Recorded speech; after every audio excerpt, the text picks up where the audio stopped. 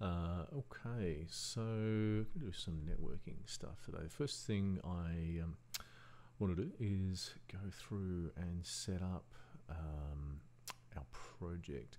Now you can see here I'm actually using the third person project, so I'll just show you. We go to File, New Project. Of course we go to C++. We never create blueprints by accident. Select third person and then leave those as they are and create it where you want it. So just go through it. I've already done that. Takes a little while to set up.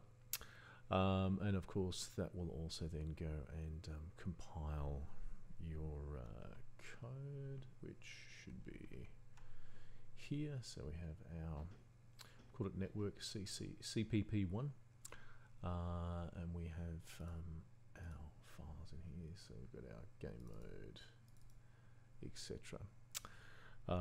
So before we sort of do anything too serious, I just want to show you we're using third person for a good reason. It's already set up to do networking stuff, and I just want to show you. I think I'd go through this in the lectures, but just to reiterate, to do networking, test networking stuff, we can actually increase the number of players under here to 2.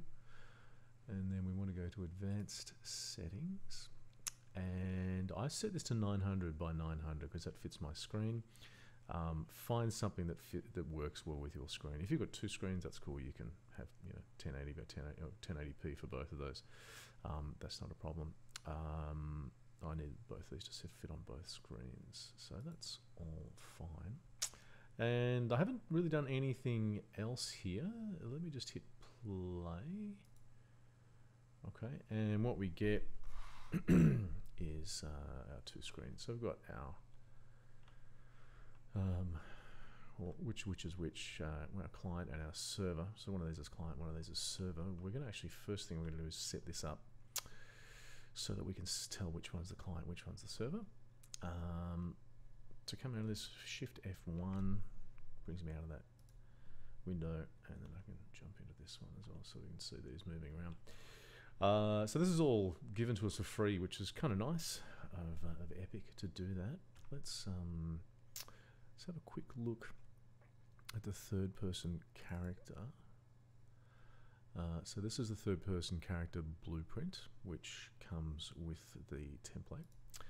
And if I type in rep for replication, you'll see by default, if I can add a replication, we have replicate movement, which is important because this is a pawn, it moves around, net load on client, and we have replicates set to true. So all this is set up for us nicely, so we don't have to worry too much about setting up our character. So yeah, so effectively that's the first thing we want to do. Now at the moment, we cannot tell whether we can see our client, whether we're looking at our client or our server. So the first thing I'm going to do, I'm going to finish this video here, and first thing I'm going to do in the next video is actually set up a little HUD so we can tell which window is which.